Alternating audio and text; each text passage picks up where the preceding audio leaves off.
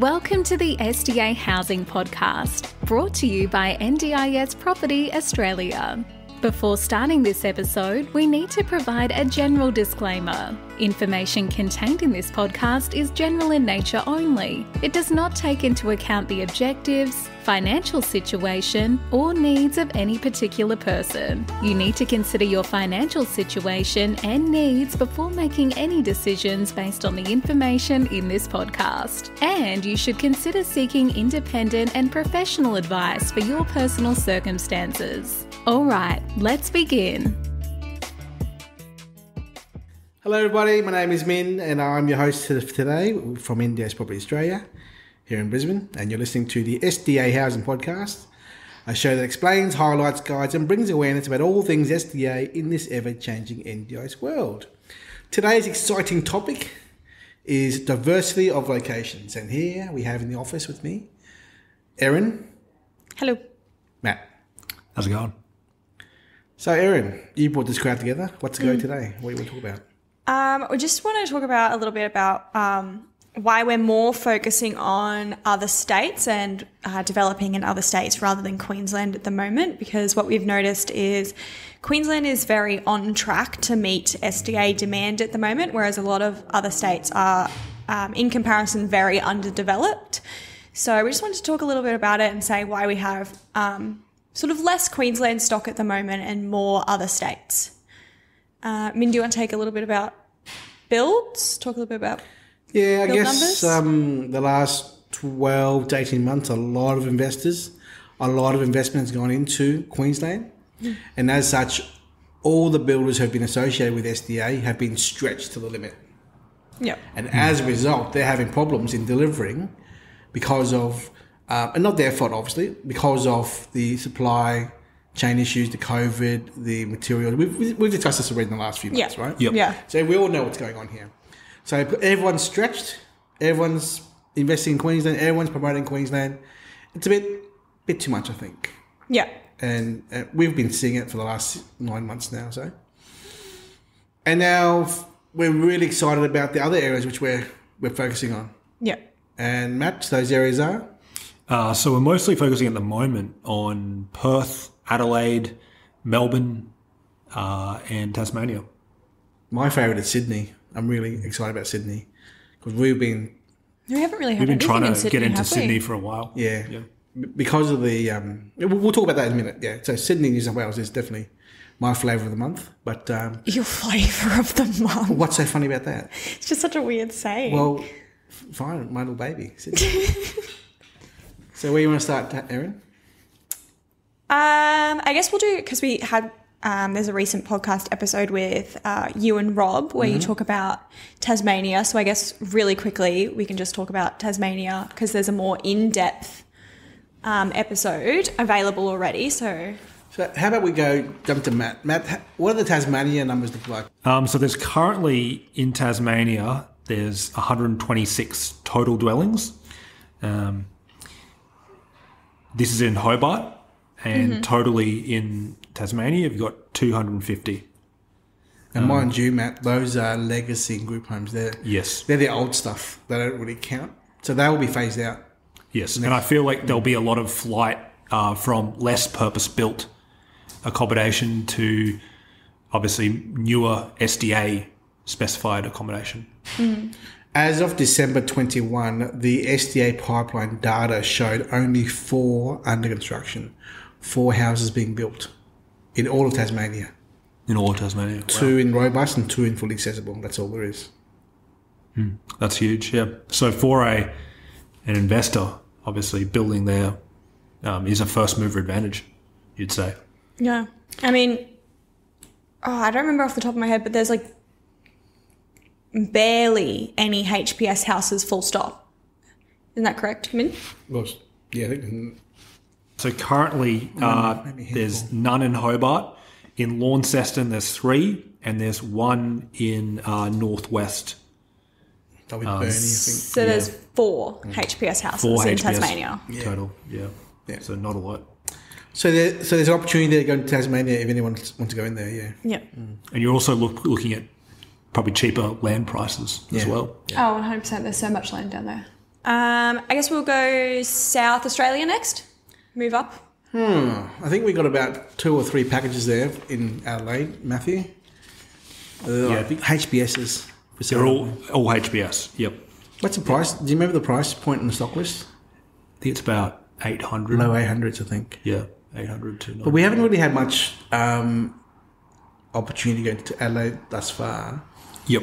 What are the stats show there for existing and pipeline? So you've got existing. So this covers both legacy and obviously new SDA dwellings. About 1,300 are either in the pipeline or have been constructed or are legacy. Well, pipeline I see here in front of me, 103 in the pipeline. That was as of 6 months ago. 103 under construction. So yep, you take that from your total there. There's a lot to replace. You've got legacy group homes there as well. So definitely, it's the price is still around the 700 to 800 grand pricing. That's pretty standard at the moment around Australia. Yeah, we've had a lot of people asking for the lowest price. Well, the lowest price possible. It's about 750 is probably the lowest, I think, in all of Australia. If you have to ask. So we're starting to look into Adelaide now in South Australia. Yeah. So we'll see where we go from there. I feel like Adelaide is probably not as developed as most of the eastern seaboard, just in terms of, I think NDIS in its SDA form has only been in Adelaide about 2 years. I can't remember. It'll be at least 2 or 3 years. Between Perth and... Perth's only a year, yeah. Speaking of which... Move around to Perth. Well, we've got a lot of units. We've got the new set of units. We've just launched our soft launch, the 15 units in North Coogee called the Coogee Marina Residences, which is pretty fantastic. Oh, yeah, they're really nice. Yeah, they're so nice. They're literally 100 metres from the water, and then the marina where all the boats are. And the apartments themselves, we were looking at them, they're actually really nice. Like, they're... spacious. Yeah. And each level has its own carer, and it's just like, I feel like it's such a good location and building in itself. Each of the 2-bedroom apartments are at least 110 square metres for one occupant. Yeah.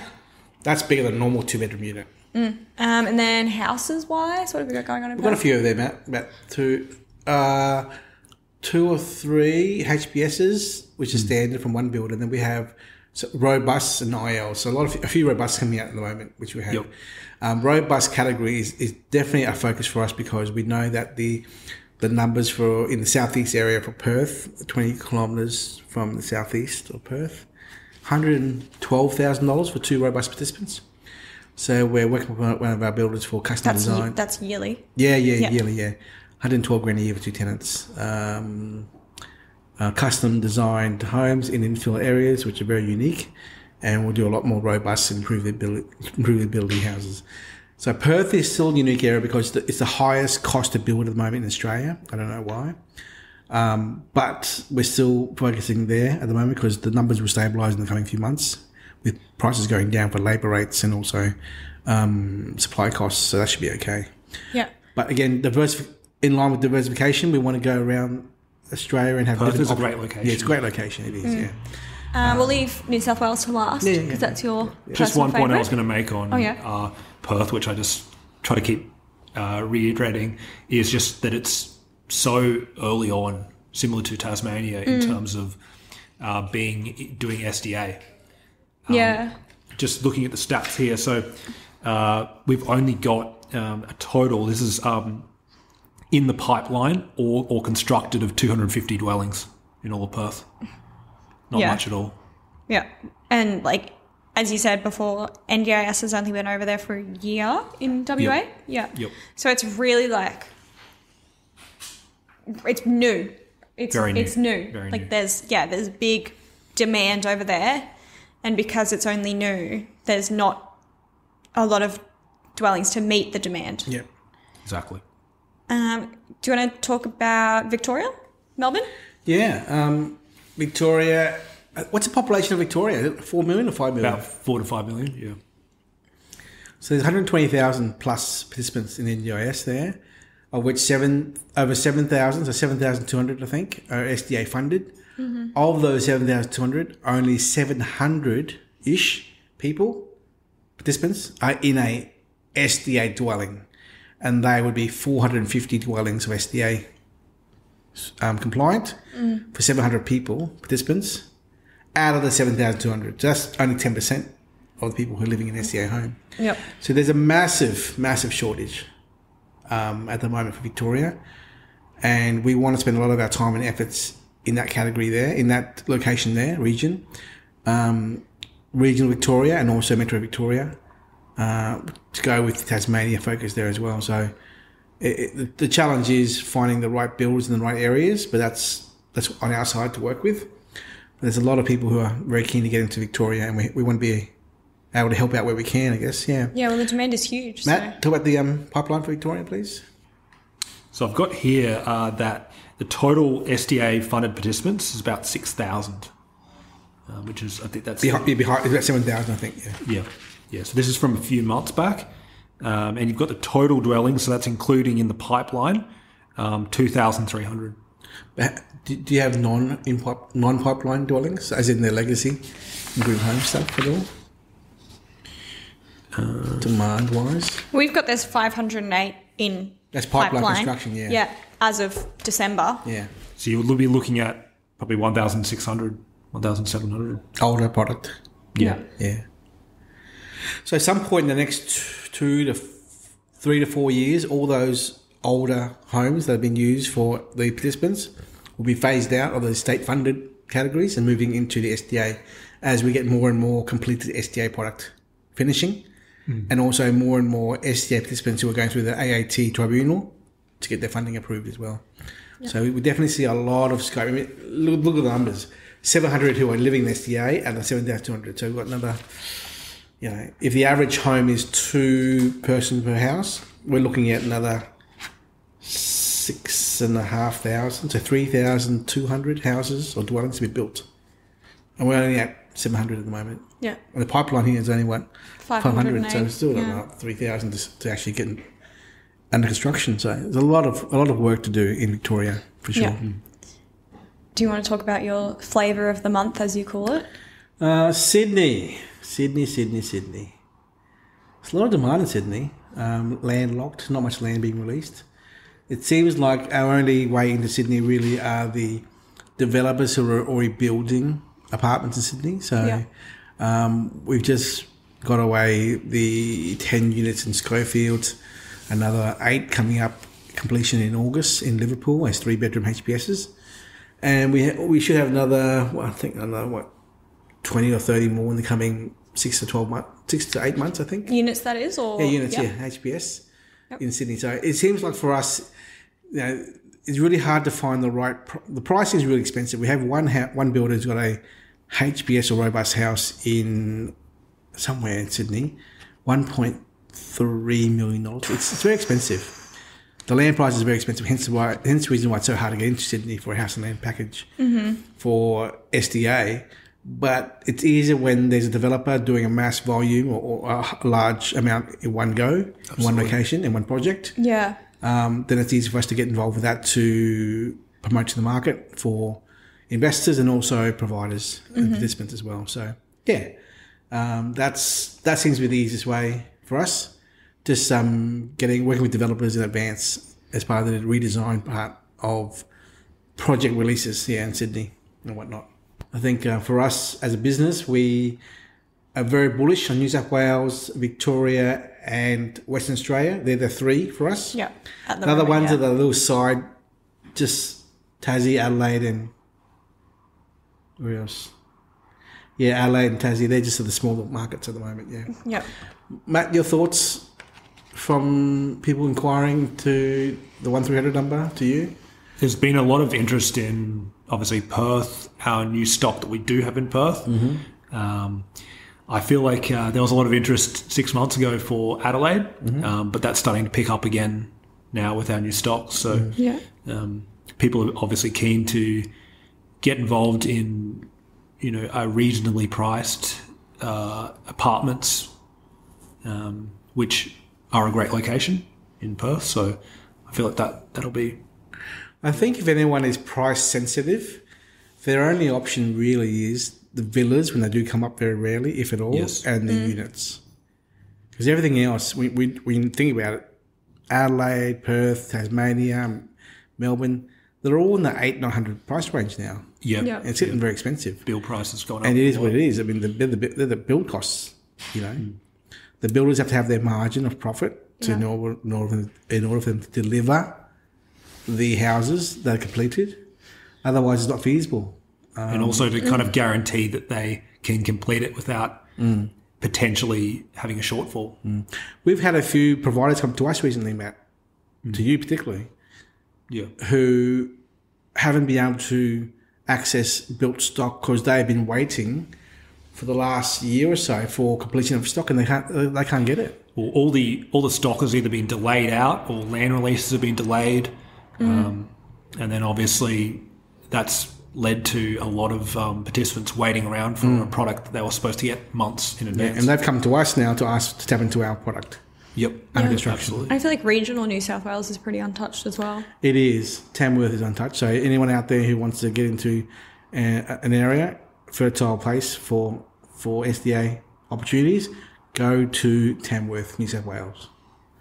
We have a builder there who can help out. He's doing some big things over there, but great opportunity there. Newcastle? Wasn't there flooding, rain issues down there? Just now. Yeah. Yeah. But that was the movement of the Sydney floods. They moved up north and hit Newcastle. We'll have to talk more to that provider you spoke to. Emma. Yeah. Yeah. Get more feedback. So we're getting more and more feedback from everyone around Australia with what their demands are, Matt. So it'd be good for us to bring that awareness to investors as well. Absolutely. So there's opportunity everywhere. It's just it just comes and goes with land availability.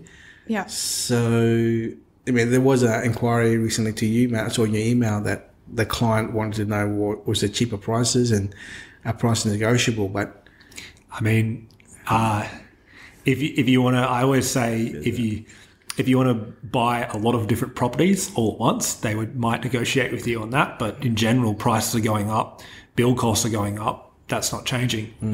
So while the regular real estate market might go through its ups and downs, it's not as if labour's going to get cheaper, and it's not as if supplies are going to get cheaper. So yeah, I feel like at the moment, all builds, not even just SGA, is just on the up, and it's probably going to stay that way for a while. Yep. Yeah. It is what it is. It is what it is. Blame lettuce and inflation. Yeah. So we've had a lot of providers come to us recently. A lot of agents and brokers come to us for guidance and advice. To access our stock that we recommend for our clients and investors. Yeah.